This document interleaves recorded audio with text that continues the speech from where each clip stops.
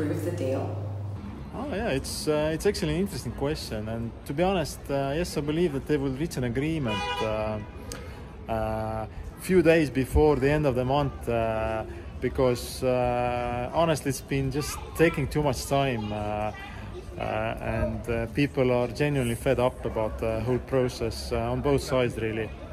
And additionally, of course, it has been a negative impact for the whole UK economy. So it's actually in the interest of both sides to reach an agreement. So I'm quite positively minded, to be honest. I think it's been a few years. It's been 3 years since this has been happening.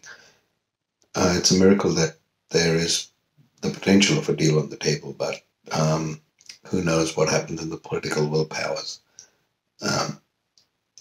Whether he gets through Parliament, I'm not really sure, because a minority government historically has not been really able to pass too many things.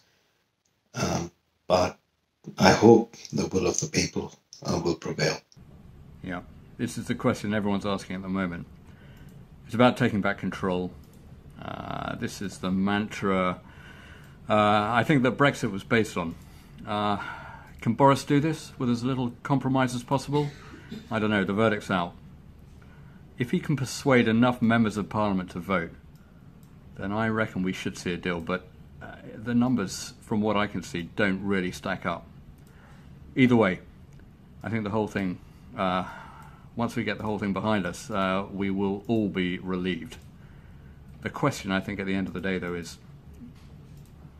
can British politics really exist after this?